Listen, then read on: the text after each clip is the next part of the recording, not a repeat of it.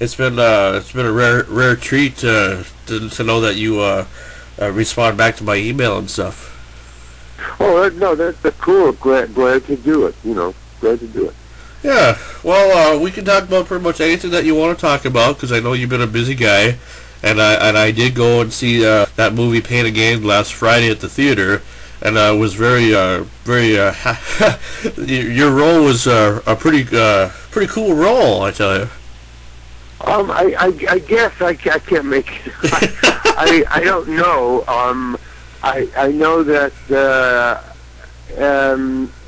it was cut a lot. I guess everybody's part was cut to the fast editing. In other words, my scenes were there, but they were they weren't by much faster than what was filmed.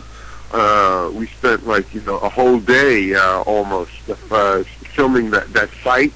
Yeah. It's just did in one punch, but that was a long, involved fight with a dummy and sand and me and makeup, and it was like a huge thing, which I thought was really great. And then I watched the fight after used.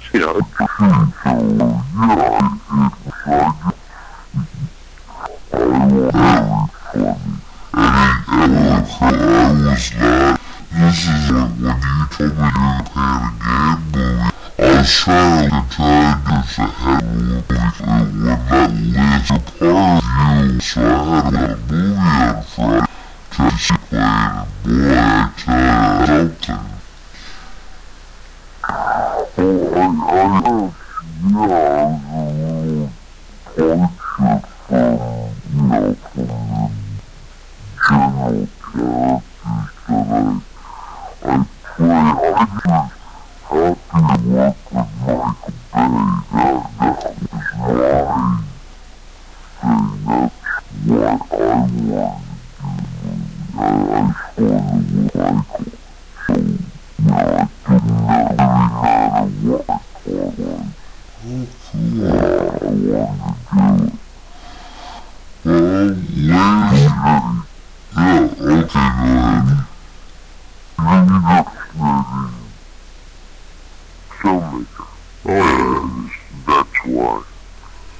Ladies and gentlemen, we are chatting with the legendary, and I can definitely say legendary because this guy has done a lot of different movies and TV shows, and he's known for a lot of memorable roles. If you remember him as Mr. Heckles, as the annoying neighbor, Mr. Heckles, in the show Friends, or as Crazy Carl and Billy Madison. I can even go back and remember you in Armed and Dangerous as one of the hippie security guards. In that role. Yeah, something like that. Yeah. That one part where that one guy said the world's full of assholes or something like that, or the world is something, and everybody gives a weird look. And then I can also remember you in a couple of scenes from Planes, Trains, and Automobiles. I think your character was it Dewey? Cab driver. Yeah, the cab driver. Dewey, right? Yeah. The character who for the from Armed and Dangerous. Oh yeah, and Armed and Dangerous. That was interesting because that character. I forgot who the director was, but I was there. He would talk to me loud and slow. And he actually. Because I don't know why he was hanging out when I wasn't on camera.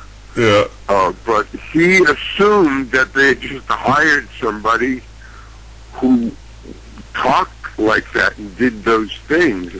He didn't explain that to me. I was wondering why he was talking to me so low and loudly. But at the rap party, he came to me and he apologized, and I worked for you over like I did on the set, and I said, yeah, that was really weird. Why?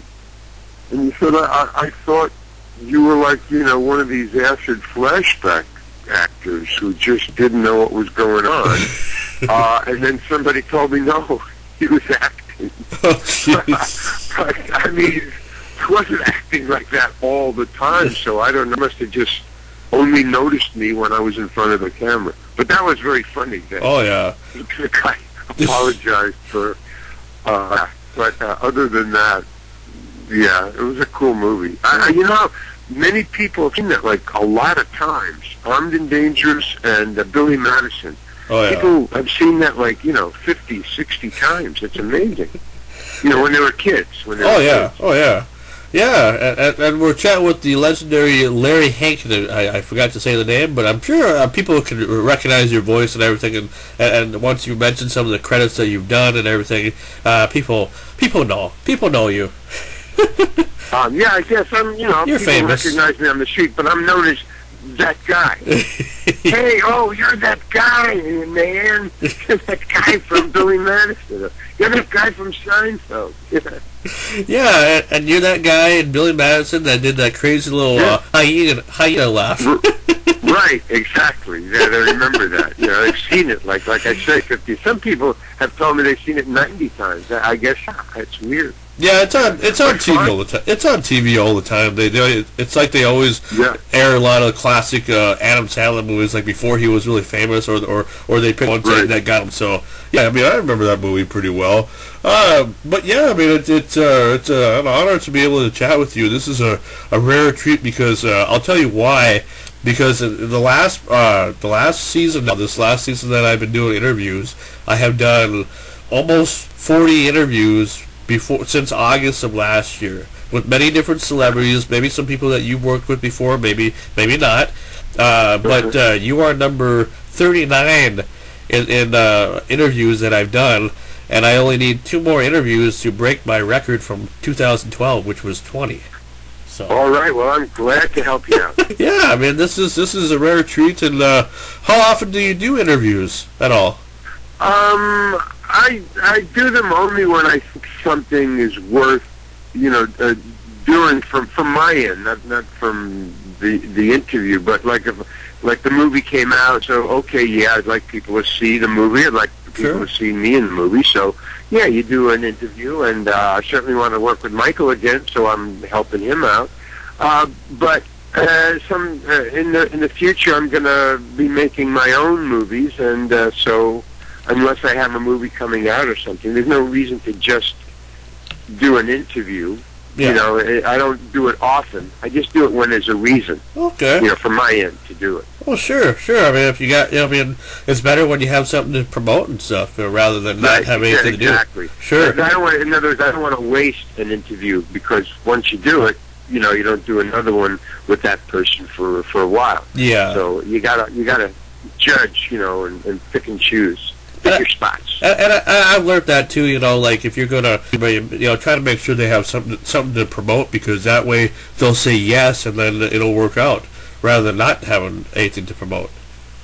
Right. So, exactly. Well, that's cool, and you've done so much work in the entertainment industry. I mean, it's like, I could list every character that you've played, but we don't have enough time to do that.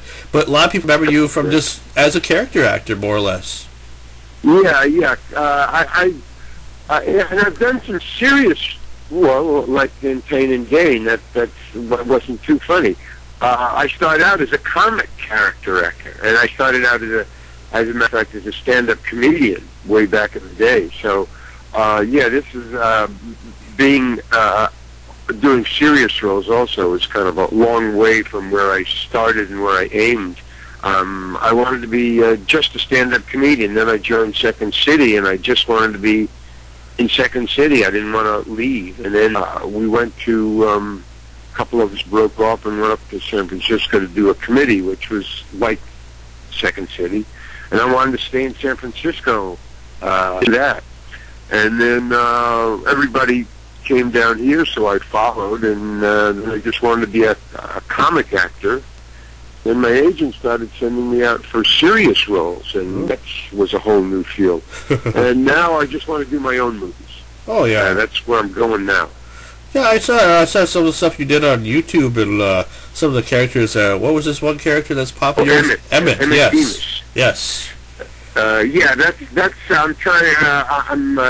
trying to get him up to speed for a feature film right now. Oh, That's what I'm doing right now. But yeah, I made a couple of. They're actually on Vimeo. If you go to Vimeo or Dropbox, I guess.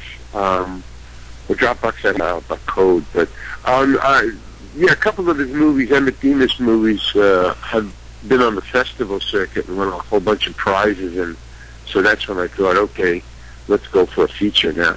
I don't think the ones that were in festivals are on YouTube. They're on Vimeo for some reason. okay. I don't remember why, but yeah, somebody wanted an exclusive, so we took it off YouTube, and then they went out of business. I haven't put them back up on YouTube yet. But yeah, Emmett Sagittarius Demas is a character that I'm going to kind of ride for the next 5 years, I think. So how did you come up with the idea for that character? Well, I know that it's very, very practical in a way. I've always wanted to do character. I really am from like Second City. That's really Sure. the kind of humor I like best.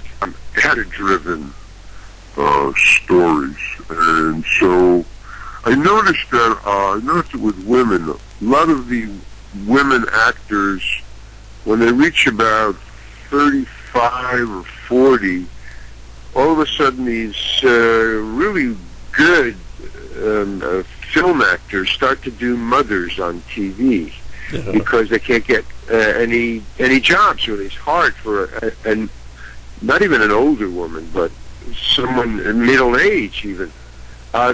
Writers don't write too many really good roles. At least back when I got this idea, I started to see that, women, when they start to go gray in their hair, roles have really cut down, and I didn't want that to happen to me. Man, it takes a little while longer, but still, as you grow older, parts start to disappear. Yeah. So I wanted to write a character that I could grow into instead of away from. And I noticed that Charlie Children couldn't do The Little Tramp anymore. He had to do Monsieur Verdot and older characters, which never really quite worked. He was, the Little Tramp, but he got too old to do it. So I wanted to design a character that I could do, that I could grow into, an older character. And so I came up with a Don Quixote. I thought, wow, Don Quixote has always been really funny to me. I love that book. And so I thought, okay, let's get a modern-day Don Quixote kind of character, and I called him Emmett Sagittarius, just like Don Quixote, and I thought, okay, now no matter how old I get, I'll only be doing him better. So that's how I came up with the character. Oh, that's cool. To solve an actor's problem. That's cool. That's an interesting story because some people who are familiar with that character probably never knew until if they asked how it got started. And it's kind of funny. I mean, the entertainment business has changed so much since back in the day when you started. You were talking about like Second City. I also love the improv and all that because a lot of people don't realize, prior to like Saturday Night Live, there was this thing called Second City Television, like where John Candy got started and Rick Moranis and TV. Yeah, and I mean, more people know about Saturday Night Live than they do about SCTV. I wonder why that is. Well, because SCTV. Well, first of all, TV, they all kind of were hired away. But I think Saturday Night Live is primetime television. It's just, Saturday night NBC, and I don't think CTV was on a big channel. I'm not sure. I watched it all the time. I was, addicted to SC. Saturday Night Live. It's not character driven. It's politically driven and joke driven. Yeah. And lampoon driven. I'm character driven. Yeah. That's what SCT was. Those were great characters. They were just funny. They didn't have to say funny things. They said things funny, which is different. Yeah. And what I kind of want to know is like for stand-up comedians who, if you go to their show, like their stand-up, most stand-up comedians like to swear in their show. But it's Right. kind of funny how like people like Adam Sandler, like even when you worked with him and Billy Madison, of course he swore in that movie, but like to keep it clean on the NBC level, all these different people that they had. I wonder how the heck they were able to do that with so many different people that are you're used to hearing them swear, but they had to keep it clean. Well, it's willpower and, the desire to stay artistically alive. They just want to be on TV. Yeah. I ran into that when I was in stand-up comedian, and I used to open for Woody Allen and Miles Davis and stuff. So I was doing really well, but my manager, who was the same manager as Woody's,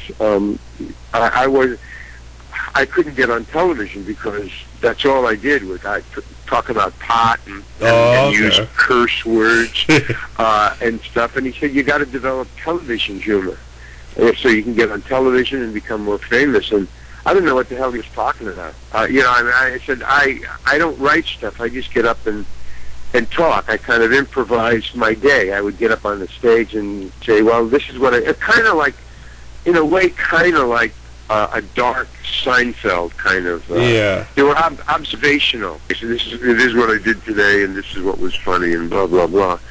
So I didn't write it. I would always come off the top of my head, and then if it was funny, I'd keep it in. So I had my mind can edit really well. I don't have to write it down. I just can remember the punchlines. I remember the laughs. Okay. And so I just say whatever came in my head, and that's not cool for TV, even though the stuff was finally solidified and scripted in that I said it the same every show, because I couldn't sit down and cross out all the or edit myself because that just wasn't the way that I wanted to do it. So it kept me off TV as a stand-up comedian, and that's why I went to Second City. Okay. I thought, well, what the heck, and also I was getting back in the day. That was Lenny Bruce and stuff. I mean, you saw it, or I get what happened to him. I was busted for all of his dirty, filthy talk. I mean, he was driven off the stage, and I didn't want that to happen. But there were fewer gigs available for me because of the cursing. So SNL, stayed alive because they just refused to curse, and I didn't know how to not curse, or I didn't want to not curse. So I just became an actor. The hell with it. Yeah. I'll say somebody else's words. Oh, sure. Because, Yeah. Did you ever see yourself doing like a radio job at all, like being a disc jockey at all, ever? No, it never occurred to me. The frustration I would imagine, I don't know, with being on the radio is you can't hear the laughs. I live off the laughs. Okay. I mean, as far as stand-up goes, I mean, now that I'm an actor, well, but you see, here's the difference. There's two different things I do. One is I remember other people's words, and I say them, and that's being an actor. I don't have to worry about what they mean, or who won't like them, or if I'm cursing or not. Somebody else's words, and they've got it clear. I just remember them and do them. That's one job. But there's another job where I've got stuff in my head, and that I don't censor. That stuff I want to see as it is in my head, as close as possible. I mean, there is a translation when you put a picture and start, making movies and stuff. But that I don't change, and that I'll just let, appear where people want to see it. So there's two different ways of getting it out there. One, it's somebody else's responsibility, and two, I don't care. I just want the people who want to see it. It doesn't matter. I mean, I'm not that everything I do has a curse word in it. That's not true at all. But it's just, I just want to keep the images, these funny images in my head intact and put them into films. Okay. And that I don't censor. Even though there's no curse words in it, I don't change it to be on Saturday night at 11:30, or whatever the rule applies for that. Yeah. And it kind of keeps me sane. I have my own little thing, and I do something else for the rent and because they want me to do it, and because I think it's fun. Oh, sure. Yeah, and earlier we were talking about the fact that you've done some serious roles as well.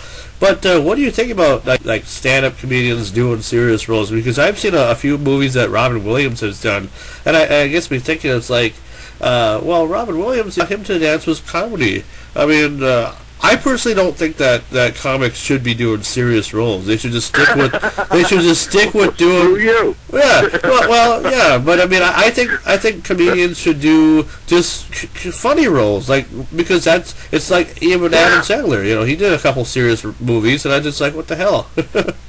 Who did you just mention? Like Adam Sandler, he did like a couple serious movies, like Spanglish but and he stuff. was good in a couple of those. Yeah. Well, it's not a question of, well, I think you should or you shouldn't. Like you, Sean, I mean, you're a radio guy. You're not an actor, but if I say to you, Sean, I want you to be in my movie, and I'm gonna give you $1 million. Whether you can act or not, I think you're going to take the gig. Yeah. I guess I would, yeah. So that's what that's all about. It has nothing to do with whether you can or should or shouldn't. It's a question of some that Sean is going to bring in people, and so we want those people to see our movie. Put Sean in it. I mean, that's those kind of judgments, and that's why I kind of had my own little bailiwick of stuff that I want to do. I don't do those things. I put somebody in the movie because they're going to help tell the story, and they're the best ones to tell the story. But Hollywood and the business of making films is not, they don't work that way. They work a different way. It's very successful. It's highly successful. It's just that's their way. Okay. And so, if they want Larry Hankin to do a serious role, and sometimes I just want to stretch. The first time my manager, my agent said, "Hey, here's a serious role. I think you'd be great in it." I wasn't too sure to do it. Really, I'm kind of serious, and there's not going to be any laughs. I don't know, man. But they offered me enough money where, wow, this is a great way to learn if I can do it or not. And so I did it, and it was successful. I don't know exactly what role it was. That was my first serious role. But everybody seemed to like it. The reviews came out. I got a good review. So I have a proclivity for it, and so I've been doing it ever since. My agent, sends me, or people call and say they want me to be in it, and it just seemed to work out. But the other thing is, it's not a question of whether a stand-up comedian should or shouldn't be a serious actor. There's no shoulda, coulda, woulda. I mean, it's either do or don't, Good old Yoda. Yeah, that's true. I guess you could say downright the saying goes, money talks and bullshit walks, more or less, huh? Kind of yeah, and like, did you ever see, there's this, Jerry Lewis, who is really, really old school. Yeah. He did with Martin Scorsese and De Niro, where he was a comedian, and De Niro was a stand-up comedian. I don't know, but he was great. Jerry Lewis, who was just a comic actor, character actor in all those movies, he did this really straight, serious role, and he killed, man. He was really great. So you can't, people say, I never scored. I've never taken an acting course. I just learned how to do characters through Second City in improvisation. So you just never know who can do it and who can't, I guess, which is, the story of anybody's job doing anything. Some people can they're geniuses at it. And how they do that, who knows, Well, obviously you've been able to do it because you're still having a career in the entertainment field, whether it's a big role or a small role. And what I'd like to know is how did Michael Bay or how did you audition for the part Pain and Gain? Well, see, I did even when I got off my agent saying I really don't like to audition. I don't know any actor who does really like to audition, but I really don't like to audition. I mean, it's just because as you said, I've done so many roles over the years, and I've auditioned so many times, you know, and there's a body of work out there that you can get and see how good or bad I am. So, you know, in my later years, you know, I got okay already. I've auditioned enough, and I start to get an attitude problem. You know, geez, can't they just look at my movie and blah, blah, blah. So I don't like to audition that much unless it's a really great role where I go, wow, I'll do anything to get that role. Or they just throw so much money, which they don't throw that much money at me. for my bank account, it is a lot of money. You know, I'll do it, but you have to audition, you know, so there's okay, whatever. I'll audition.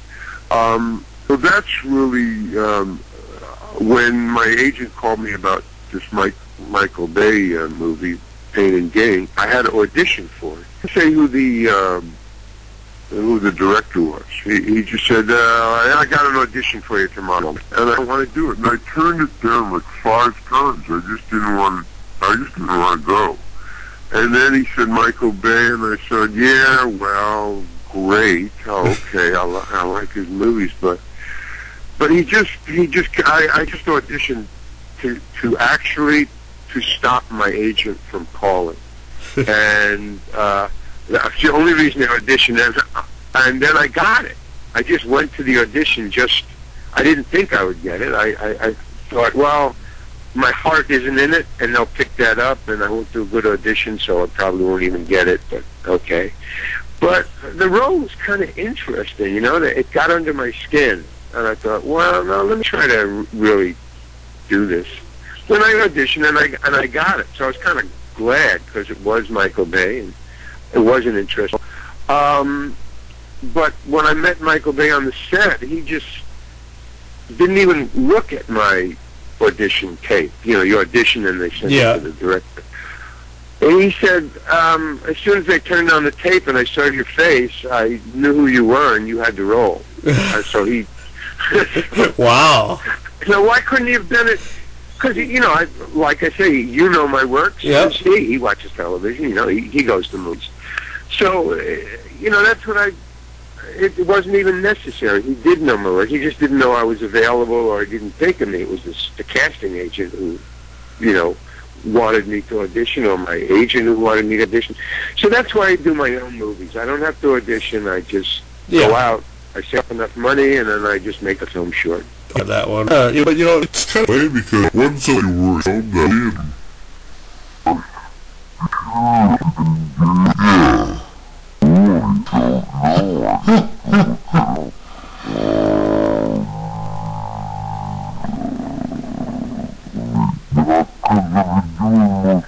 television now. Yeah. I mean, as far as I can recall.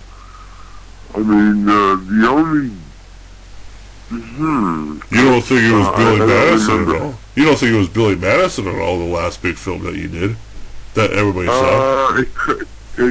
No, I've been in a lot of films, but they're kind of obscure. You mean the last big film? Yeah, I've done many films, but they're just really small. Some of them go straight to DVD. Sure. Some never even get released. I've done several films where they never got released. Oh. For whatever reason, they ran out of money in post, or no distributor bought them, whatever. Yeah. So, yeah, I've done films. It's just small, and you haven't seen them. You know, they're just like art house films and stuff like that. But I don't know. I don't remember. any. The last big film that I remember I did was Escape from Alcatraz, and that was the first movie, one of the first movies I've ever done. But what that was like, back in the dark ages. But what I'm trying to get at is that I think it probably made you feel really good inside, that the fact that you're going to be in another, in a big film that people are going to see. It's going to have a big release and everything, and now it's like ranked #1 in the world and everything right now in the box office, and that has to make you feel good, at least the fact that you got to be a part of it. Yeah, but and that was in my head when I finally said, okay, I'm going to audition, and then I got it, and I realized it was Michael Bay, and that it's going to be big, just like it's a Michael Bay movie. But my take on it was, oh, great, this is going to be worldwide. Hopefully it'll be #1, which I hear it is, and that'll help my films. Yeah. But I don't look at it as, oh boy, I'm going to get more parts in other people's movies. That's not where I'm heading. Although it's going to help, and that's going to... See, I'm not really an actor. I never was going to be an actor. I never wanted to be an actor. I never dreamed of being an actor. I was always amazed at what actors do, and they memorize those lines, and they sail ships, and they go in rockets, and CGI, and all that. I always wanted to be a stand-up comedian, really, and to this day, that's who I am in my heart. I'm a stand-up comedian. I watch Comedy Central stand-up stuff. Oh, yeah? Well, hey, why not? Yeah, so anything I get that's not stand-up to me is like whipped cream on the cake, It's the gold ring. It's, wow, how did that happen? I just really want to do stuff in my head, Oh, that's, sure. My stand-up was like that, and my movies are like that. And they give me money to do it. That's really what it's all about. Yeah, I suppose the bottom line, it's you're there. But I want to just, proud of people's success. Maybe all time, Minnesota, there's not really a whole lot to do, and everybody's kind of small-minded and everything like that. There aren't many people that want to be in the acting field or a stand-up comic field or whatever, although they did it when they were in school and everything like that, but then after they got older, they just wanted to be in the real world and got like a job they don't enjoy and all that stuff. And myself, I mean, I enjoy what I do, but it's just that, I could see myself doing something more in the entertainment field, like acting and stuff like that, but I don't know. I mean, I guess I've never really tried it, but I just have that passion for it. So I don't know. Well, where are you right now? Where does your radio station come from? I mean, your radio show come from? Where are you situated? Where I come from, a little town called Greenbush, Minnesota, which is like northern Minnesota, and it's for my YouTube channel that I post this on every time I do an interview. And so that's where you live right now in Minnesota, and that's where this is coming from? Yeah. Oh, yeah. Oh, well, you got to go to where what you want to do is happening. Yeah. You have to go to New York, or you have to go to Hollywood, or you have to go to wherever they make movies. I now, because of digital, I don't have to do that anymore. Because of digital films, I can go with you and make my movies.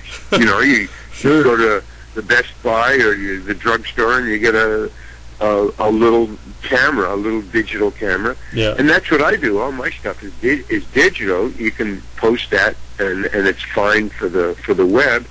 And I'm sure you can rent the camera or something like that. But if you want to be an actor, you got to go to where it's happening. Yeah. If you want to be a banker, I would imagine you'd go to New York, or you got to go to where it is. Yeah. It doesn't come to you. Not only is it hard climbing your mountain of your bliss, it's much harder finding your mountain of bliss. That's the real challenge. That took me years to figure out what I really wanted to do. Oh yeah. I definitely hear it. Eventually we all are niche, and the cool thing about what I'm doing right now is just recently my local hometown found out that I was doing interviews and stuff like that, because I'm one of the rarest of my kind as far as I'm a young guy. I'm only 29 years old, and just recently the local paper did an article about me and my interviews and stuff like that, because they thought how neat it is of somebody finally doing something different that's not common in a small town. Somebody cool. that's actually doing something different. So I don't know, that was kind of cool to get recognized from your hometown of people that you wouldn't think would even care. Well, you're doing it. I mean, you're doing it. Now, you don't have to go. There is no Radio Central. I mean, there actually is a Movie Central. I mean, several all over the globe and all over the United States, but there are few. Like I say, New York and Hollywood are the cliches, but they actually do movies there. But radio and now digital, you can do it. You don't have to leave your hometown. I come from a small hometown too, Far Rockaway, Long Island, and there was nothing. I came from a very non-artistic family. They wanted me to be a doctor and blah blah blah. I went to college, and then from there I just went to Chicago for Second City, and then went to Hollywood because that's where it was happening. But now, if I still lived in Far Rockaway, I could make my movies in Far Rockaway. I don't have to leave. Oh, sure. There's not the what do you call it? The support group for films probably in Far Rockaway that there is in Hollywood. I mean, everybody here, and I'm talking about students and young people making their own films digitally. I mean, that's it's so, and that's kind of my crowd is people under 30 who are just making their own films digitally. That's who my friends are. Oh, because cool. It's a support group. Oh yeah. And you guys have to find your support group, or you can, now your hometown has figured out what you do and they like it, so your hometown is your support group. They like what you do. That's what you need. Positive affirmation. You can't just be around people who don't care what you do. Yeah. You can't do it alone. You need, and then, people write in and give you good feedback. That's cool, too. So the game has changed since when I started. Oh yeah. Digital changed everything. Radio too. Yep. And one thing that I will tell you before we talk about anything else you want before we close this interview, the one cool thing about my area is that there's a town 20 miles north, or like real close to where the interstate is and everything. There's a familiar actor that I'm sure you know, named Ned Beatty, who stays from May to October. His wife is originally from a town called Carlson, Minnesota, which is only like 20 miles north from where I live, and he stays in Carlson from May to October. So he has a little house over there, and cool. And he's been doing it since like 1999. So, and I got to meet him and do an interview with him a long time ago. Oh, really? Oh yeah. This is one of the things that people love to talk about all the time, because he's he's 75 years old, so he's like, he's getting up there in age, but he's done so much work just like you have, and it's just kind of cool to know that there's somebody around our area that's not from our area, but staying in our area to kind of, just because he likes it. So. That's.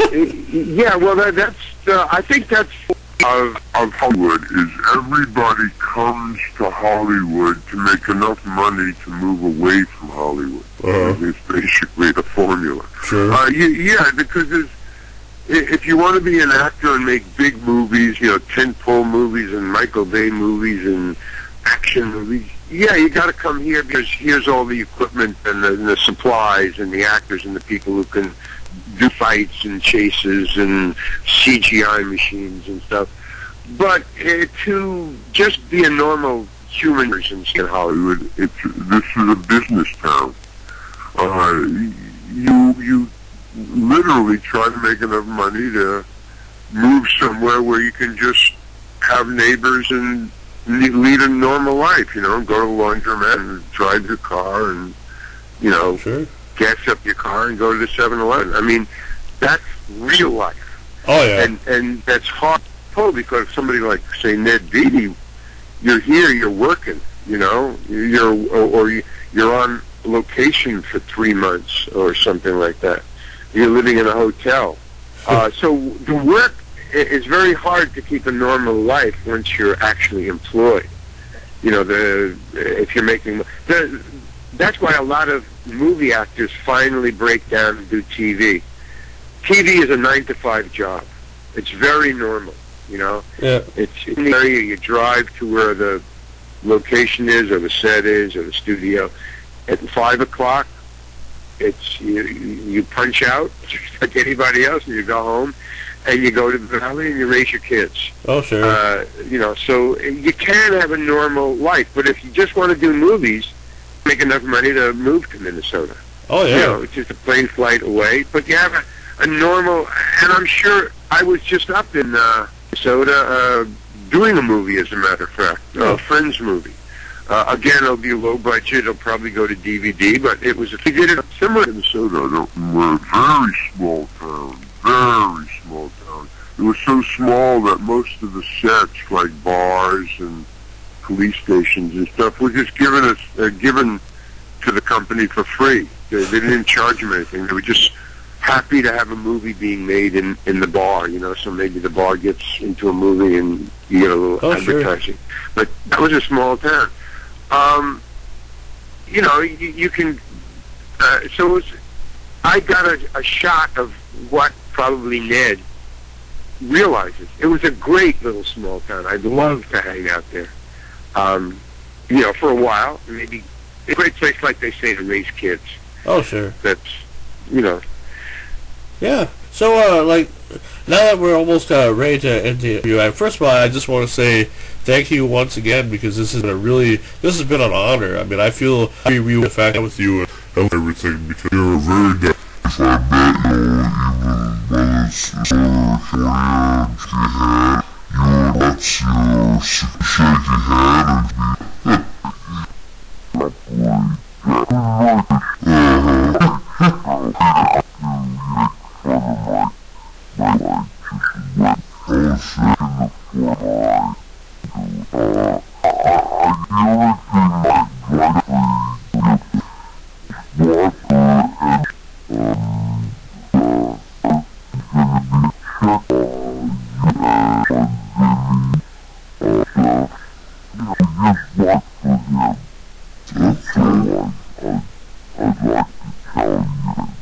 Alright, well, once again, Larry, thank you very much for this opportunity, and it was a lot of fun. I appreciate it. Well, thank you very much. A lot of fun to talk to you, Sean. Alright, man, good luck here.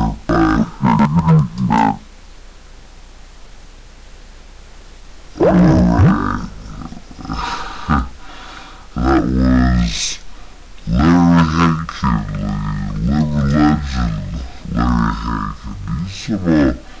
He's up there in age too. He's like 72 years old, but you know, he obviously still loves the business and still loves to do what he does, and I think that's really, really, really, really cool. And this was a rare treat, just because he, you know, we got two actors just recently who have done recent things on TV.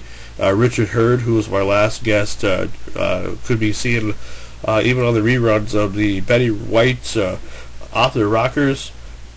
He does a few skits here and there in a few episodes, which I think is very hilarious.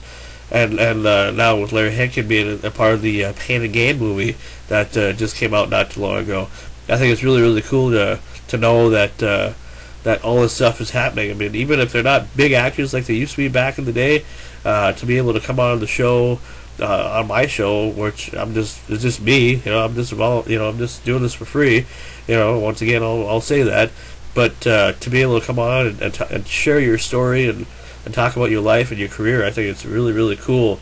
And the fact that you were, you know, especially if you did something currently, I think that's really cool.